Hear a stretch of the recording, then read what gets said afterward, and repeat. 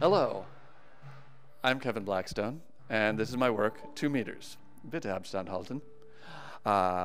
The work is an exploration of the personal spaces that we have become acutely aware of, especially within the past couple of years. Both our interpersonal dynamics and also the spaces available to us in our built environments.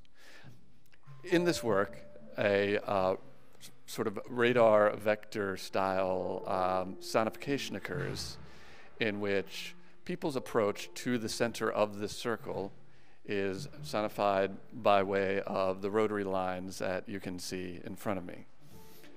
The approach of people external to the circle also activates and deactivates individuals of these lines.